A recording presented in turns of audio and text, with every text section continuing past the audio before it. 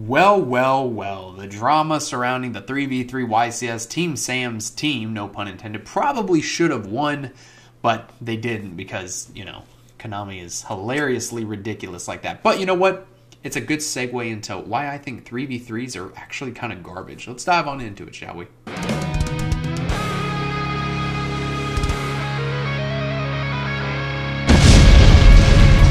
Hello, ladies and gentlemen, it's your host with the most, Avery LR32 here, and destroy the ever-living boo-boo stain off of that like and subscribe button as we climb even higher the 1300 ladder. We're only 12 away from 1400. Hope you're having a fantastic day. I really do appreciate all of the support. Real quick, shameless plug, I haven't talked about it in a hot minute. If you want to purchase my book, yes, I wrote a book.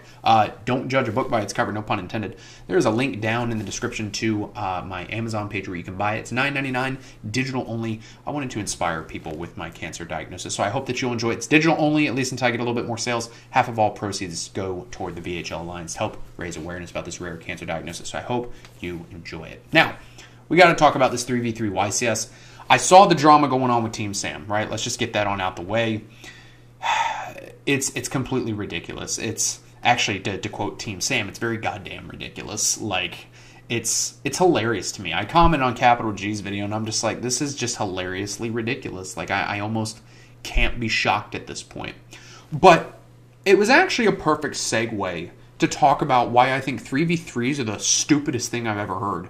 And they're just kind of stupid events, to be honest with you. I know that this previous 3v3 YCS that just happened had the biggest attendance of all time, which is cool. I mean, I want to see the game grow. I want to see it do well.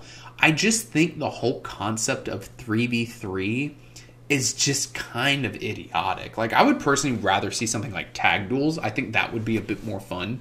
But having a 3v3 is honestly, like, if you don't have a lot of friends in the game, which obviously they're trying to get people to make friends in the game, it's not really all that enjoyable.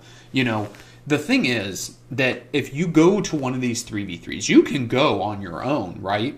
The problem is that you then get paired with other people who don't have other teammates of their own. If you want to do well at these type of YCSs, you have to go in with like a stack team. Chris LeBlanc is not going to show up and, play with two other scrubs that end up at table 500. Like, he could win all day, and if he's got two scrubs with him, it doesn't matter. Even if me and my dad paired up with Valley D, Valley D would be carrying both of us on his back because my dad's going to probably be playing stun since now Mystic Mind's banned. He's got to be a scrub like that. He might win maybe half of his matches if he's lucky. I will win maybe 80 to 90% of mine, and then Valley D will probably win the majority of his. But we're not going to get anywhere if two of the three people lose. So you have to go in with a stacked team. You got to go in with meta decks, knowing what you're doing. And on top of that, the data, I think a lot of people really jump on the data of these 3v3 YCSs because of the fact that when you look at these pie charts, right, out of 100%, 50% this deck, whatever, the data is going to be much more higher for certain decks than others compared to a regular YCS because it's three people, let's say they're all playing the same deck. The percentage of Voiceless Voice will be, say, higher if two people in a team are playing Voiceless Voice and the third one's on Kashtira. Same thing with Kashtira. Kashtira is going to have a little bit of representation because one dude on the 3v3 team is playing fucking Cash.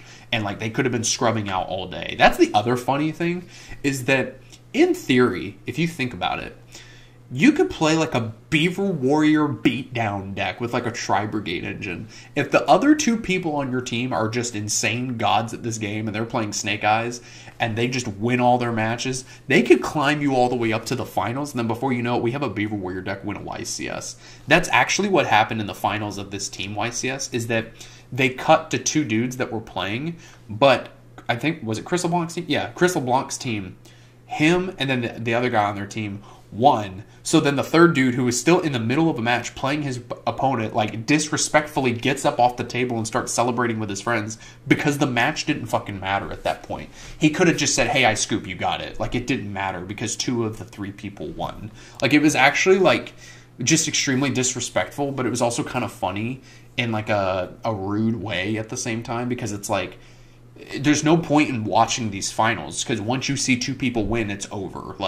You can't even really say a certain deck won unless all three people are playing Snake Eyes because, 2 people won with Snake Eyes, but the third dude's on Voiceless Voice. So, like, who won the fucking YCS? Snake Eyes or Voiceless Voice? Like, it's not a very good way to grab data. It's entertaining to watch, I guess. But at the same time, another reason why I don't like it is because if I'm playing against somebody, right? Like, let's take the Tenpai Dragons. I know that they're only OCG right now, but they come out in Legacy of Destruction. Like, let's say you go to an event right after it drops. People don't know what the shit does. I'm sitting there playing Tenpai Dragon against, I don't know, insert player's name, Team Sam, and he doesn't know what the Tenpai Dragons do. And I start comboing off in game 1, but let's say Pac knows what the Tenpai Dragons do. He can look over at Sam and say, hey, this is what Tenpai Dragons do, blah, blah, blah, blah, blah. Hey, this is the type of card you want to side deck in, like, blah, blah, blah. I know that they have rules now in place where it's like, essentially, it's like a workaround, but it's the same thing where, let's say you have 1, 2, and 3. 2 cannot tell 3 like what to do, but instead 1 has to tell 2 and then 2 has to tell 3. From what I understand how that works, which makes no sense to me. So you lose that ability to pants people when you're in like a 1v1 in like a normal match, like a normal YCS regional national setting. Again, like it's cool for show, I guess, but it's never something I'd want to go to. Am I a little bit biased because of the fact that like I don't have a bunch of friends that I play test with on a regular basis that I like, hey, let's all squad up and go to the 3v3 together? Sure, but I mean, I feel like those friends that I have in Yu-Gi-Oh! Are different than the friends I see on a regular basis. Like, I'm friends with people in my community, but, like, I'm not friends with them to the point where, like, we're going out to the bar on the weekends. Like, you know, they're like my Yu-Gi-Oh! Group friends, which is fine. That's not a big deal. It's just that I don't know these people to the point where it's like, hey, guys, let's go get a fucking hotel for the weekend and go scrub out at a 3v3. Like, there's a different type of nuance to a 3v3 event that I understand that regular events don't have. But to say that like we're in a tier 0 format because a 3v3 in the top 16 had over 70% Snake Eyes engine. It's not really a tier 0 deck, it's just more of a tier 0 engine because anything that plays is going to instantly be just that much better. Outside of like that nuance of being able to squad up and go somewhere together, I don't really understand the desire of it, especially now that I've seen that, you know, you end up in one of these kind of things, and if you say goddamn, like you get a game loss. Like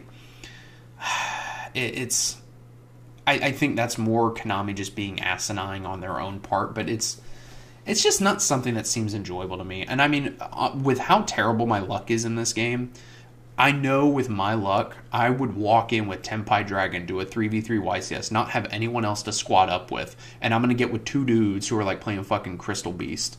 Like, and we're just going to be losing our matches all day because those 2 dudes don't know what they're doing. Meanwhile, I'm over here kicking ass. Like, it's one of those things. And plus, too, like, you could get with people who just don't like you if you think about it. Like, you could get with 2 people who are like playing Snake Eyes, but then you're on like Centurion or whatever, and then they're just going to judge you all day and say that you're bad. And if you need like help in a match, like you need advice, they're just not going to give it to you. Like, that's actually something I just now thought about while recording. It's like you could get 2 dickheads on your team that just don't want to help you at all. Like they're just going to carry each other as long as they can go, and then both of them may want to drop out, and then you're just sitting there like, what's going to happen? That's the other thing too. How does that work? Like let's say you do go in with like 2 other of your friends, right? And 2 of them want to drop, but yet you don't. Like, even if you're doing well, they just get tired. Or if you go in and you pair up with 2 random ass people, what happens if like 2 of them drop? Do you have to drop too? They're not going to be like, oh hey, let's pair you with these other 2 people who are 7-0, and all of a sudden you jump up to being 7-0. Like, how does that work? Like, I'll admit, I've never been to a 3v3, but it's because I think the whole idea is just stupid. Like, I'm not going to do it. It just seems like such a waste of fucking time. Like, if I want to get data from an event, I'm going to look at a regional, preferably big ones, or I'm going to look at, like, regular YCSs, like what's happening in North Carolina or Indy or whatever. I'm not saying that, like, if you go to these 3v3s, like, you're a stupid bad player. I'm just saying it's not for me because of X, Y, and Z. But let me know if you've ever been to a 3v3. Like, what happens if, like, 1 player drops or 2 people drop and you're still like, no, I want to keep playing? Like, do you just get bullied into dropping? Or, like, do you just have to drop because the other 2 people dropped? Like, that actually seems really funny. Could you imagine driving hundreds of miles to a 3v3 YCS and 2 people from your team drop because you got randomly paired with somebody, or even the 2 people you went with just drop after round 1, so you drove thousands of miles to play 1 round in a fucking YCS? That's probably why Sam said goddamn, right? Because he's just like, it is what it is, this format. maybe that's because he realized that this format needs a bit of a change. I don't think it needs an emergency ban list, but it definitely needs a bit of a change. That's why I've been playing Tenpai Dragons. This deck is so good. Also, Zongdora, fun fact, says start of the damage step. You can't use SP Little Knight in the damage step. Still trying to learn all what you can use in the damage step. No, you can just use attack modifier cards, but yeah, I was able to get around a Little Knight that couldn't be destroyed by card effects because of Mask Arena, because he couldn't activate it in the damage step. That deck's so broken. Guys, let me know what you think about this in the comments below. I've got jumbled up there. Thank you guys for watching. I'll see you in the next video.